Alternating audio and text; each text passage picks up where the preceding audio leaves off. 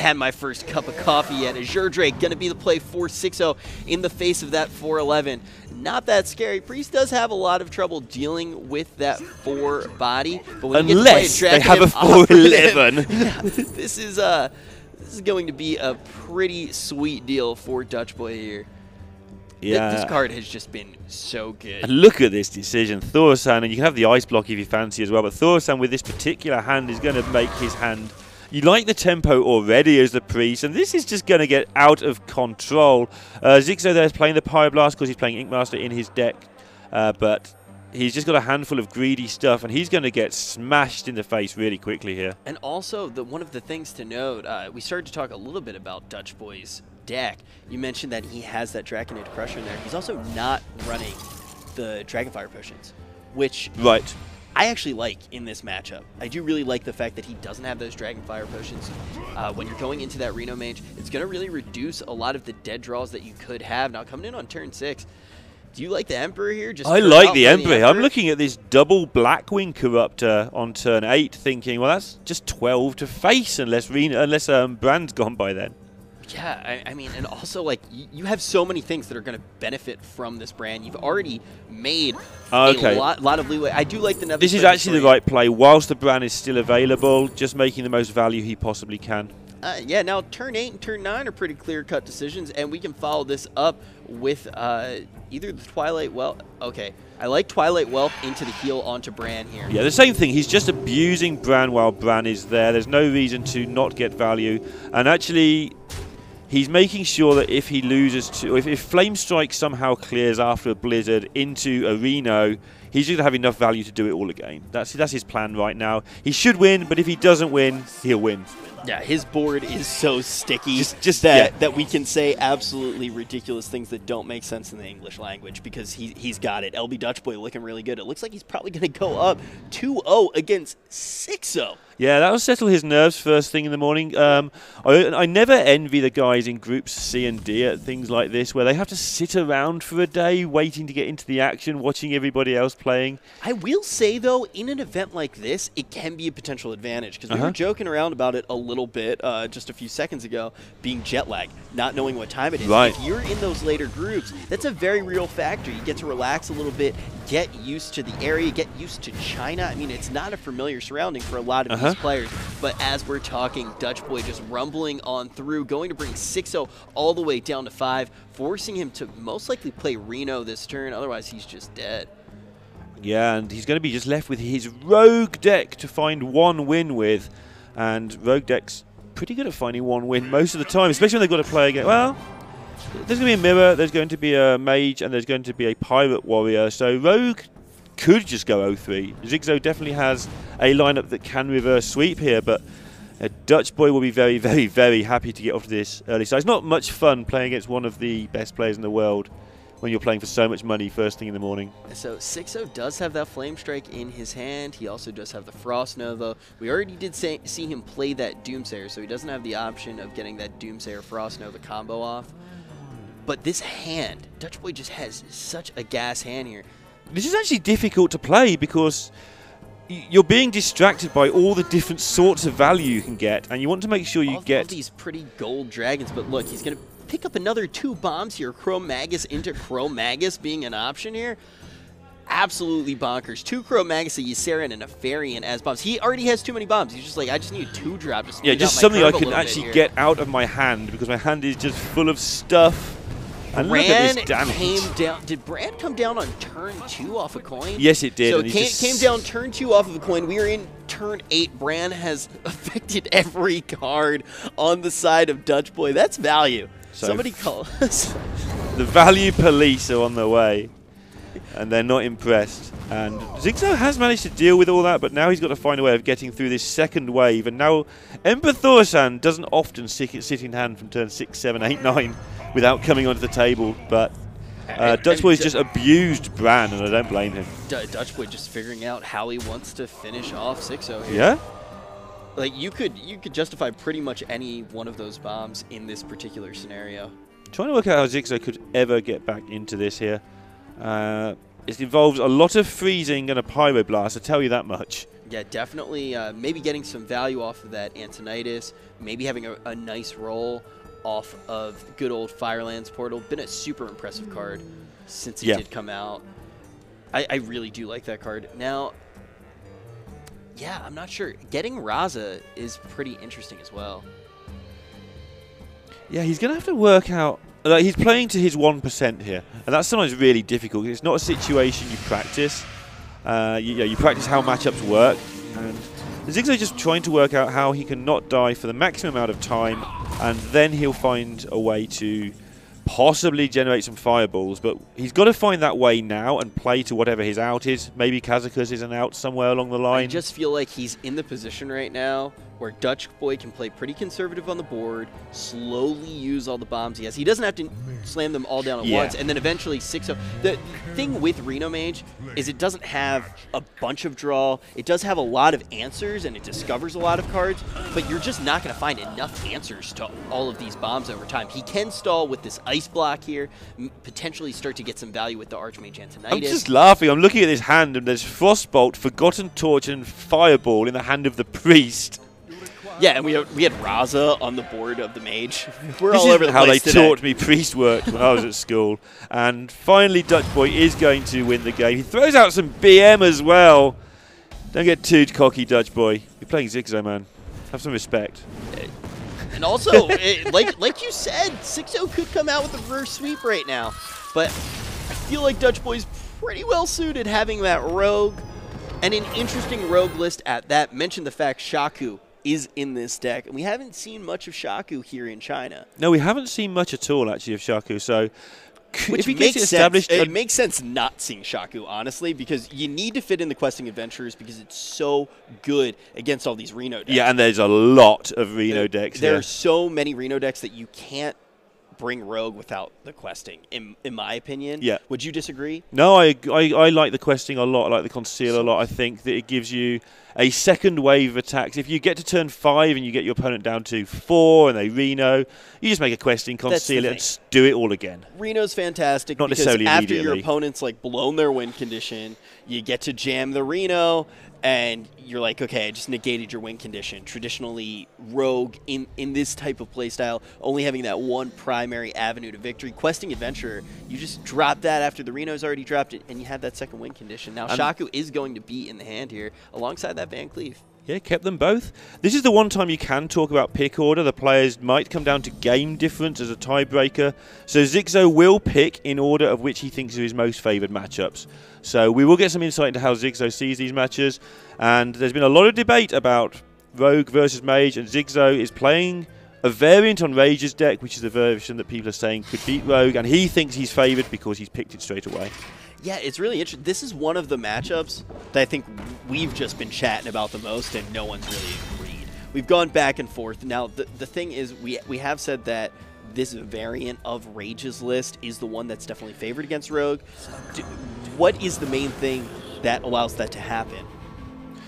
So, I struggled with this because I was one of the people who thought that Mage was just favoured end of for a long, long time. And then I saw the show match. I've spoken to people since who know what they're actually doing, and as opposed to my conjecturing. And one of the things is, think about it backwards. Think about it, how is Freeze Mage against Rogue? Now take out some cards and put in some garbage. You're still kind of Freeze Mage. Yeah, okay. So when you picture it that way, it becomes a lot more clear as to what's going on. And even though that's not quite the right way to look at it, that's the basic way to explain it and to picture it. Now you've got all the freeze, you've got all the difficulty in being killed in one turn. Or all of the people who are watching who are just breaking into this new meta, because this meta is very new. This is all based off of Mean Streets, and this is the biggest tournament since Mean Streets has come out. Now Shaku going to rumble on through, get that first card, and Arcane Intellect definitely being an impressive pickup here. And it looks like that is going to settle his turn.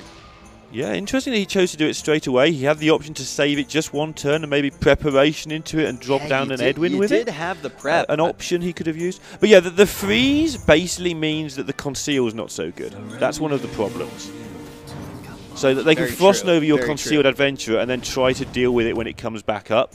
Whereas in the other version, you only really have Blizzard to slow it down, or maybe a Polymorph. The gas for Xixo here would definitely be to draw into that Frost Nova and to back that up with the Doomsayer. That allows you to deal with pretty much anything that is going to be thrown at you. Patch is definitely not a great draw here, but lbdutchboy should be able to fix that up nice and easy. He can play that Gazigdan with double prep next turn. He's got a lot of choices he can make. He may want to just play the patches with the Cold Blood, for instance, to take down this 5/5. So and then he can maybe play a big Edwin. Just depends how he sees it, which way he wants to generate the win condition for this deck right now. I feel that he needs to deal with his 5/5. That is one of the only ways of doing with it that makes much sense. And if he's going to go this way, I think we'll see him try and force down an Edwin. Yeah, and we are going to see Patches get the coldest blood here. Okay, he's gonna take his time. There is no real reason to just stick down, I guess, a 8/8 or 10/10 Edwin and get it polymorphed. And also, you do pull answers really well with that Tomb Pillager, and that's one of the things that you do have to do here. You have to pull that toolkit away from Xixo, try to get somewhat of a card advantage, and just put the mage in an awkward position. Now, this potion is going to be really big for him, obviously, and it looks like he decided to go with that 10-mana potion out of Kazakus. Yeah, he's going to just get that value. His hand's good enough that he's going to get to turn 10 and beyond, so he can afford to be as greedy as you want. And again, you want the polymorph, so you can just get rid of all of their concealed questings, their concealed Edwins. Exactly. Earlier mentioned the fact that maybe getting the Frost Nova alongside the Doomsayer is a really powerful play here. You're pretty much ensuring an effect like that that's going to interact with those concealed minions by taking that 10-mana potion. And Dutchboy is going to have a crazy auctioneer turn here. He's going to try and go through his deck. He'll be hoping to pick up like Fan of Knives and that sort of stuff, just to cycle through like crazy. Yeah, counterfeit coins. That's going to help. Beautiful. That's one of the cards he would definitely have wanted. And now he's going to get into a position where he can set up a potential turn 8 crazy turn with Edwin and questing and just conceal them both, because he's going to go through a lot of cards here.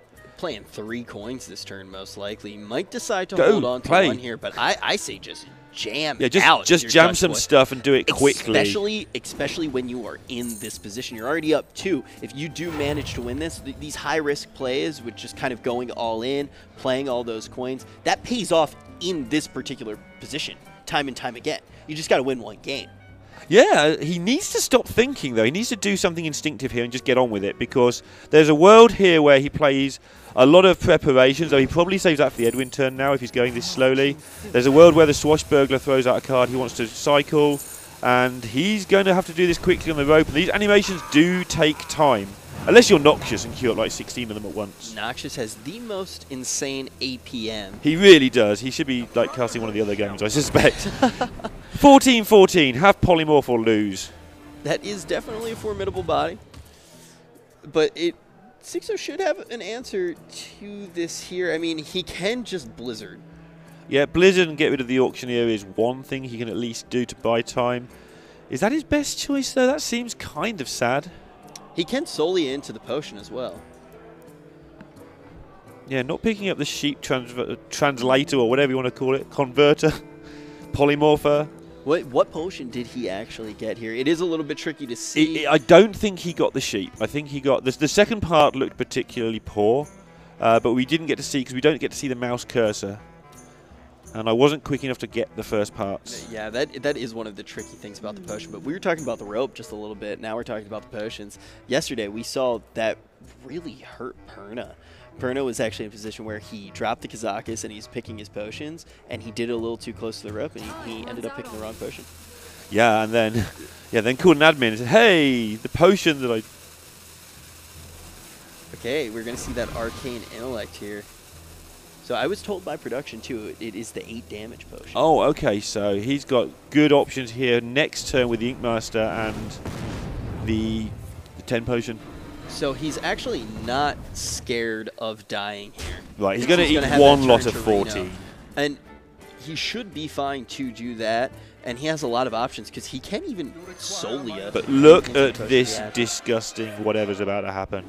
Archmage Antonidas making fireballs for rogues. Yeah, that's not supposed to happen.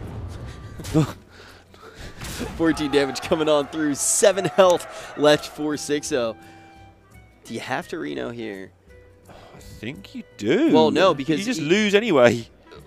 You lose to anything that Rogue normally does. As it happens, there isn't lethal in hand. You should be able to. Oh yeah, you could solely a Kazakus potion though. It's just not pretty. So you have to. Oh, sorry, no. You can't even Reno and freeze. This is not fun if you're Xixo right now. Yeah, he's just in that awkward position where if he had one more mana, you could Reno freeze, buy time that way. But as it happens, we can see that he's not dead. Well, but he's going to lose, but he's not dead. Even if you clear the board, Fireball. Yeah, it's 27, and Xixo will be thinking, well, there's got to be 3 damage in the hand of the Rogue. As it happens, it's not there at the moment, but it'll be there soon enough. Well, he does know that the Fireball is there. Yeah, he's seen 1 Cold Blood, he hasn't seen an Eviscerate, he thinks he's dead, and he doesn't even bother to see if the Rogue's got it. He concedes an lbdutchboy, 3-0ing the first series of the day. Not what we expected. Definitely not what we expected. Not what we expected, but very well played there from Dutchboy. And you saw how well he was concentrating when he had that pre-game one, but still made sure to get as much value as he could. Some people just start racing in that situation, especially under pressure. But Dutchboy just took his time, made sure he turned the 99% into a package for that. And this matchup, when you actually play the mirror, is really, really complicated compared to just hit them in the face. You have to make sure that you don't run out of steam, and you have to be efficient. And you also have to keep counting that you're not just going to win or lose next turn.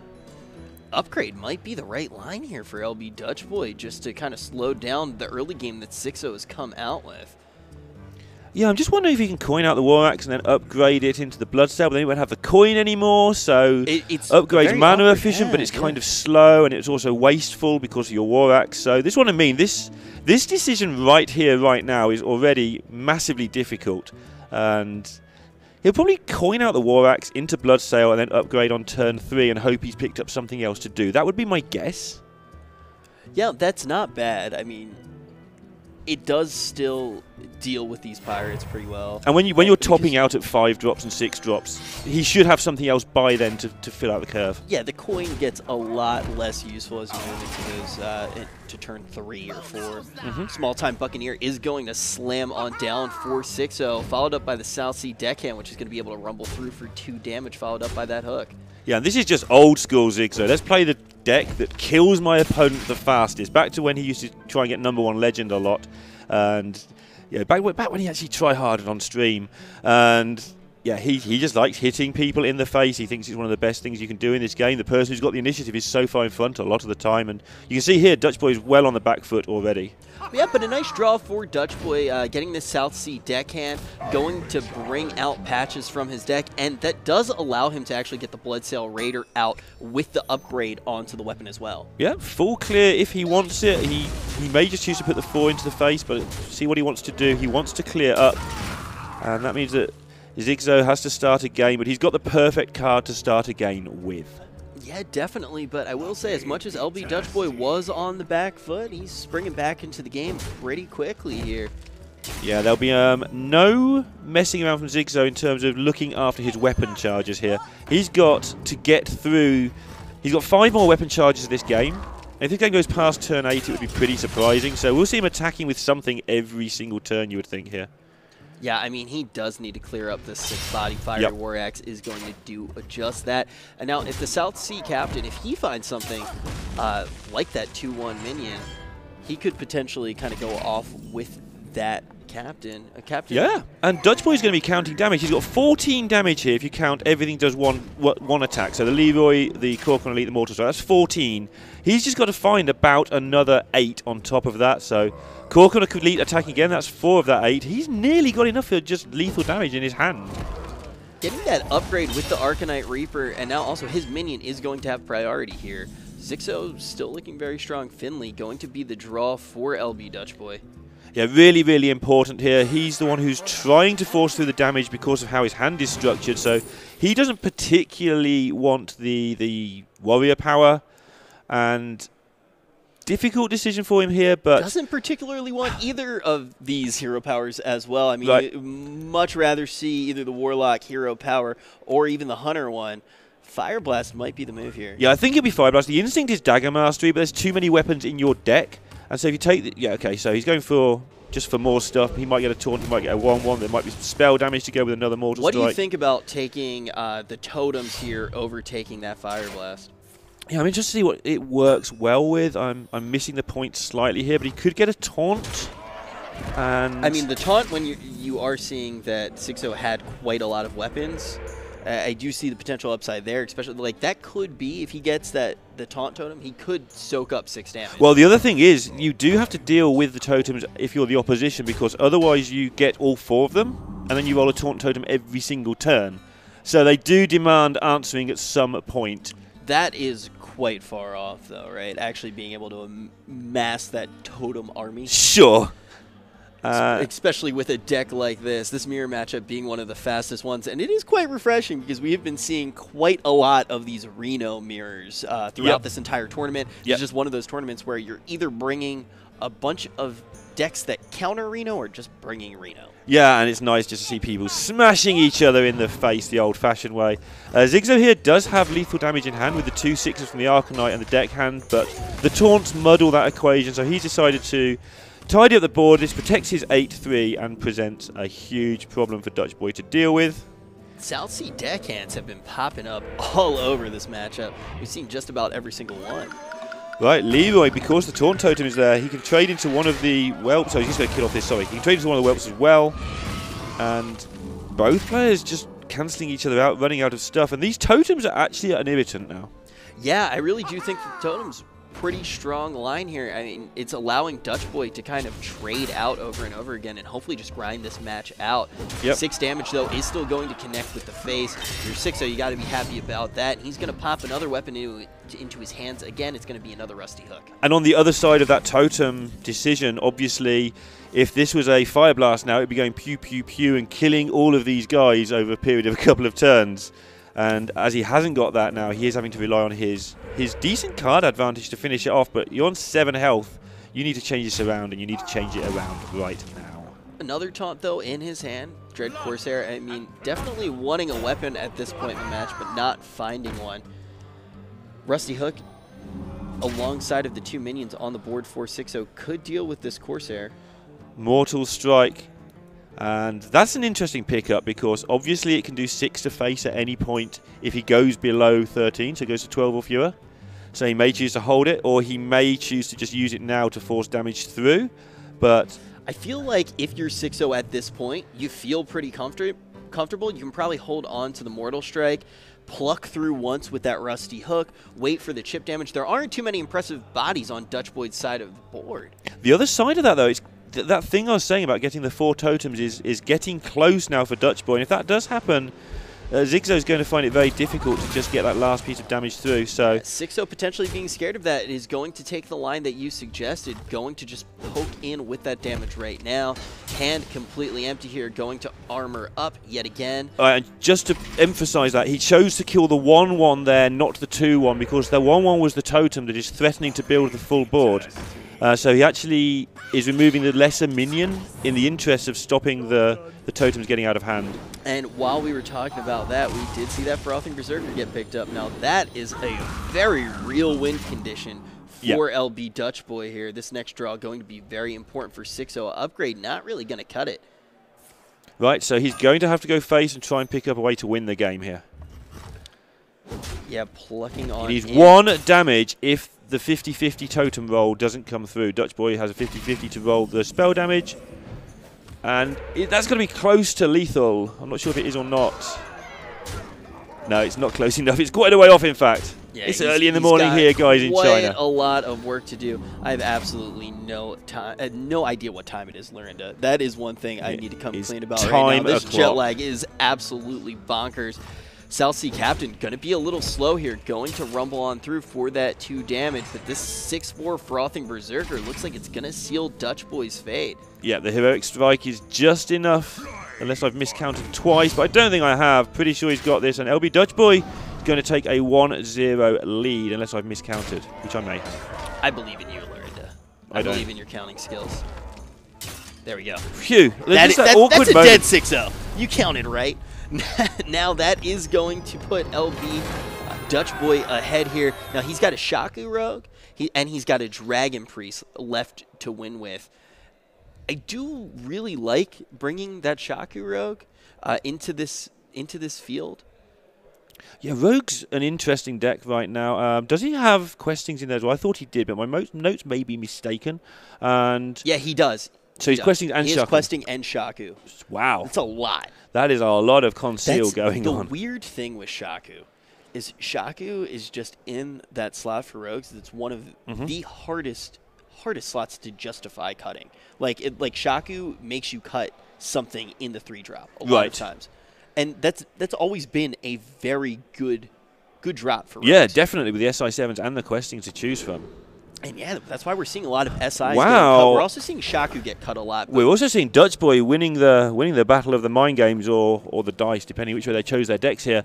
And WESG's got this good matchup with the Priest versus the going to be good, but they just run out of stuff. Even if a Doomsayer goes off, the Priest incredibly manages to outvalue the Mage most of the time. But if the Mage is going to win, this is a hand you might win with. Brand just getting thrown down here, going to demand an answer. I don't mind playing the Netherspite Historian into this. Picks up an important dragon here as well. So this Twilight Whelp could be a 2/5 if you want it. Yeah, I spoke a little too soon. Shadow Word Pain was in the hand of WESG. That's going to be an easy clear here. And he is playing a Twilight Drake, and he has Bran on the